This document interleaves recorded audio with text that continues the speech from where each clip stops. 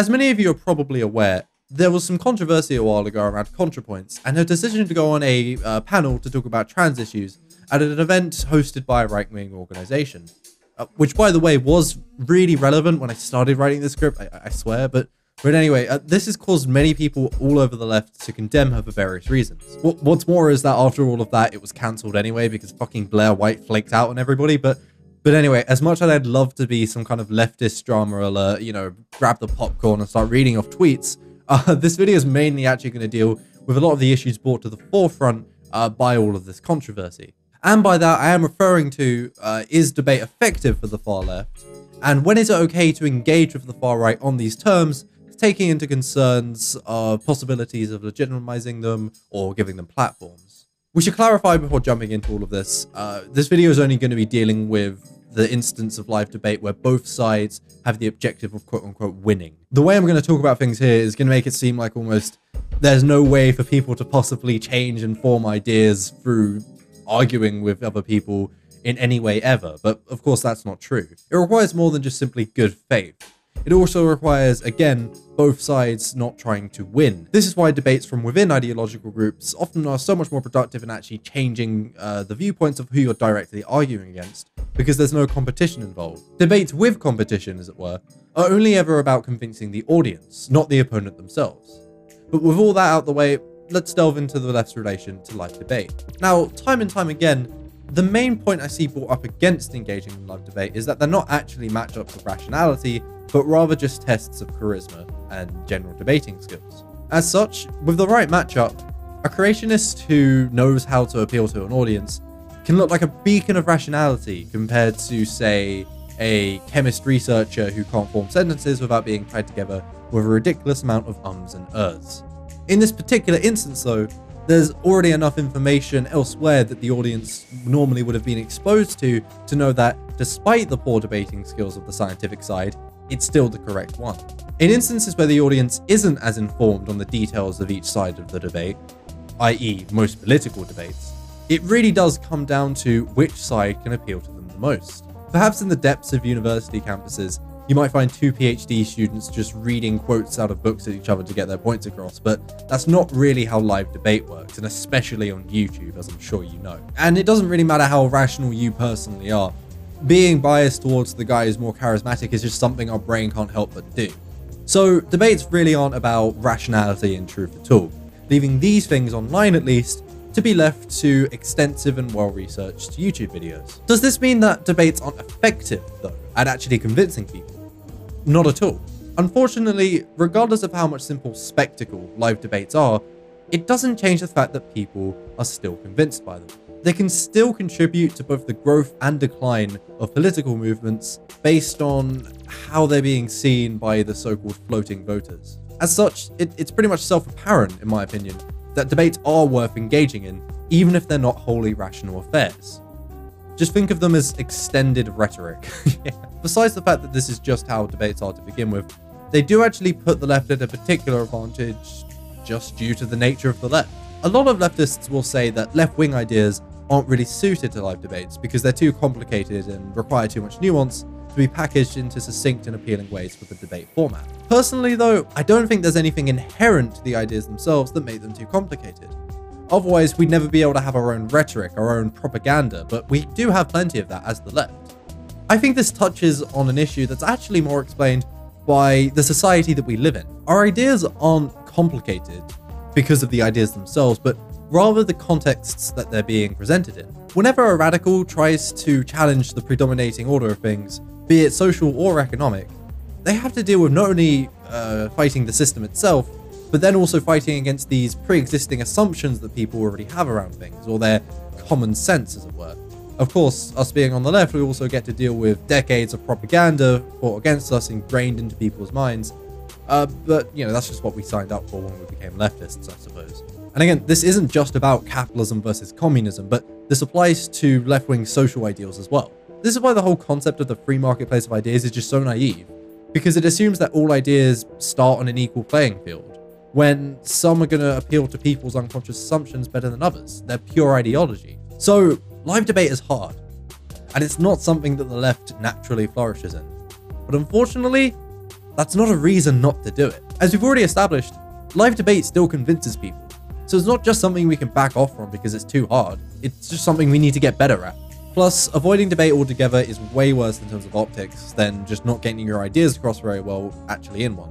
I mean, it doesn't matter how well you explained that live debate just isn't a very good format for our ideas, they're either going to take what they can get and run with it, making us out to be unwilling to engage in dialogue, or our ideas just aren't good enough to stand up on their own, or whatever bullshit, you know. The thing is as well, I'd say we as the left need to dispel this rhetoric around us, but it's not even really rhetoric or a stereotype a lot of the time, because it's kind of true. A lot of people on the left are very tepid to the idea of debate. Even if a lot of the time people's concerns about it are justified in having, they're often handled quite badly to the fact that it does look like we're just not interested in any dialogue, or that we're too scared to have our ideas challenged. And obviously that's not true. You know, I'm a leftist, so it's obvious I don't think that. But we need to change these attitudes from within the left before we can actually go about breaking out of this negative stereotype. On a quick side note too, as it's been pointed out by others, one of the reasons it can be so hard to actually convince other leftists about these ideas is due to past experiences some people have had with other people who have been saying more or less the exact same thing. And I'm sure Lacey Green comes to mind for a lot of people there. And, you know, I personally would say that Lacey Green was never a leftist to any kind of extent, but it's undeniable that she's definitely had an interesting progression over the last couple months. And one of the reasons I kind of wanted to make this video was to make these points about debate coming from a Marxist position that's a lot harder to label as on the fringe of right-wing sympathy. Anyway though, we've established that rationality doesn't really play into debates too much. And on top of that, the odds tend to be stacked against us for us simply being the left to begin with. As such, debate has to be a question of tactics for us, seen from a very pragmatic point of view of what will and won't aid our movement from engaging in. But we just can't afford to have that mindset. We have to look at only what will and won't aid us as a movement. Incidentally, debating with an actual self-proclaimed fascist doesn't tend to be too productive anyway, but if the opportunity arises in which it can be, we can't hesitate to argue about whether it's right or not to do it. We just have to go ahead and do it.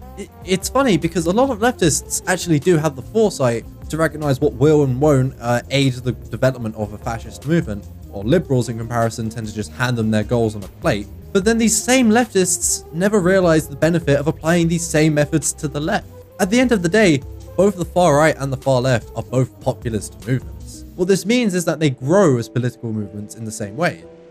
What benefits the far right can also be used to benefit the far left. So does this mean that we should bring ourselves down to the same level as fascists and use the same methods to gain popularity? No, of course not. Okay, but just between you and me real quick, like, don't tell the centrists or anything, but fuck, yes, like, what the fuck? Yes, obviously, if that helps us, then that's what we're doing. Like, fuck, there shouldn't even be a discussion. I mean, guys, we all stress about how bad it is to platform fascists, which it is. But then why don't we push to get our own platforms as well? We all agree it helps for fascists to spread their views, and we need legitimization just as much as they do. So why don't we just do that too? Of course, though, it's also a trade-off. Any engagement that we have with the far right has the possibility to boost their visibility or legitimacy as well as ours. So we need to pick our battles carefully, lest we bring attention to ideas that otherwise wouldn't receive them for our own bigger platform. However, as it currently stands, this is actually rarely a problem because the left has very few sizable platforms. So the question of the possibility of platforming coming from the left isn't usually worth worrying about. And this leads me to something again that a lot of leftists will bring up when debating fascists, is the possibility of legitimizing them. You know, making their views seem like views that even deserve to be debated in the first place.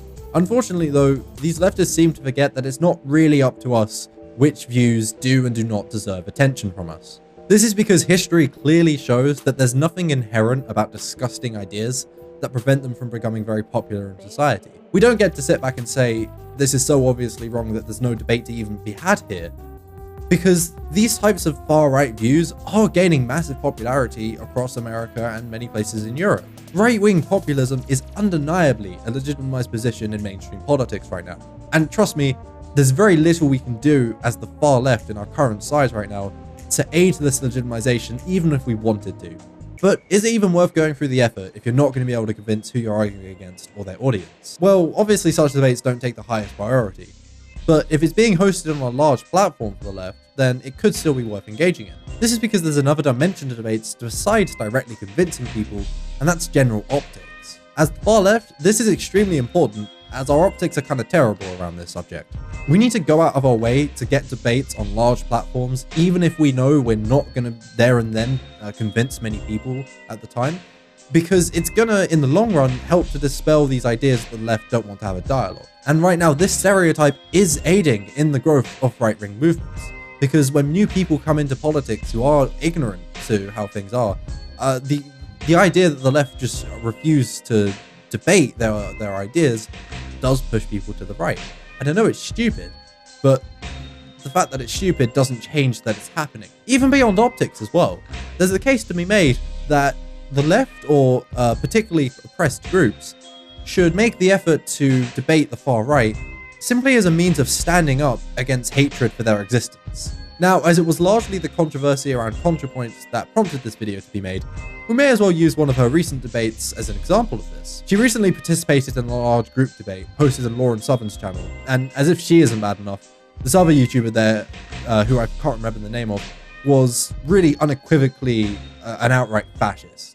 Sure. The change I'm talking about is going back to the natural order of things, the natural order ordained by God, which prevailed in this great land up until just about 50 years ago. So in your culture, what would happen to someone like me? You would probably have to see a doctor. You would probably have to see a therapist. No, I mean a therapist. Some fun, Farron. Let's all so you give me conversion therapy. You put me through electroshock therapy, wouldn't you? Now, I can't exactly read ContraPoints' mind here, but if I had to take a guess, I suspect that the principle of simply standing up to the far right rather than anything else was at play at bringing her onto this debate here. So I suppose the question arises of, was this debate worth participating in? And personally, I'm almost inclined to say not really. I mean, the whole debate was honestly a mess, with ContraPoints not really even talking that much and leaving early anyway. But the thing is, the productivity of the debate isn't really what's important here, and this is pretty much the only context in which I'd say that. All that really matters is that ContraPoints herself, or the group of people she was trying to represent in standing up to fascists, feel satisfied in it being done at all. Because this isn't really being done for the sake of the right or even the centrists. It's being done for the group standing up for themselves. Look, and not for nothing, but the founders roll up. You're blocked on Twitter for a reason. I'm not afraid of you. That's why I'm here. I think you're pathetic. All of you are pathetic. Yeah, okay. So fuck who are calling for my death and the death of all trans people. Yeah. Fuck you. I'm not afraid of you. So what about everybody else? What are you to do about debate? Well, firstly, I'd say debate more. Seriously, the left has hardly anybody debating at the moment, so if you feel knowledgeable and confident enough, then just get into it. I mean, random Discord servers dedicated to online debate are actually great for this, and they're consequence-free if you fuck up. I mean, I will say though, debate isn't for everybody, and you don't have to feel bad at all if you don't want to debate, because debating isn't just a hard skill to master, but it's also fucking terrifying. And very nerve-wracking if you're not the type of person who usually does public performances and stuff like that. It's time-consuming too, because you have to do the research before the debate, have the several hour-long debate itself, which of course drags on for as long as possible, because whichever side is the first to suggest that you might want to end of the debate at some point is also the one that has the connotations of like they're losing. And then if it's a higher profile debate, you have to deal with the aftermath of the debate itself, like what people thought, reading the comments, and like it is very time consuming. Honestly, actively wanting to debate people on a live platform requires a mix of self-hatred, attention seeking, and being able to deal with social and performative pressure, which is a very hard mix to obtain. So if you do have that, then I urge you to start debating. Anyways, guys, that was this video. So I hope you enjoyed it a lot. Do let me know what you think in the comments below, because this is an interesting discussion to have. Maybe I'll debate somebody over it. And also, leave a like and subscribe, of course. But of course, you were going to do that anyway, so why remind you? But now, seriously, so I will say, if you've reached this point in the video, you might care a little about what I'm about to talk about here. So basically, this is the first video I've made in like a month and a half now. So yeah, sorry about that, I guess. I've been so busy with uni stuff, in particular, like, the last 2 weeks before term ended, it was just assignments all the way through, like lab long reports, worksheets, all of that stuff. So I've just been focusing on that. And then of course I've come back. The first week after coming out from uni as well, I had the flu, which was terrible. And I was going to make this video during that time period before Christmas, but obviously I couldn't. And it was Christmas, and now I've just managed to find time after all of that to do that now. So I'm sorry about that, that we haven't made a video in a while, but we have now, and hopefully it's good. I know this wasn't too, I guess, flashy or anything, you know, no skits, not too much interesting stuff, just me talking to the camera, but sometimes that's not that bad. But you know, in case you are bothered by that, I will tell you that there is a lot of good stuff coming soon, particularly so I'm going to be doing a video on the labor for your value. It is going to be very, very good. It's going to be collabing with an actual joke, who is an awesome YouTuber who you will find out about when I do that, and they're going to be doing animations for it. It's going to be very good. And then I also want to do, on top of that, if anybody follows me on Twitter, you will know that I've been reading The Road to Serfdom. I'm going to do a video going through the main arguments of that, and I'm going to throw in some shade against fucking Jordan Peterson. I actually can't say his name without saying fuck to some degree. Like, it's great. That's going to be good. And I've got like more stuff that's going to see me through for the months after that as well. And they're all going to be really, really good videos. So there is stuff coming. I've just been horrifically busy recently, and I'm going to be horrifically busy in the future because I have exams coming up. I've been an idiot. I've decided to switch to theoretical physics from regular physics because apparently I just hate myself. Well, no, I just kind of hate lab more than my own well-being. But you know, but yeah. I hope you guys enjoyed the video. I hope you all had a wonderful Christmas. I had a great Christmas. I got this fucking jumper. It's great. And I hope you all have a wonderful new year. So yeah, thanks for watching the video, guys, and I'll see you next time. Bye.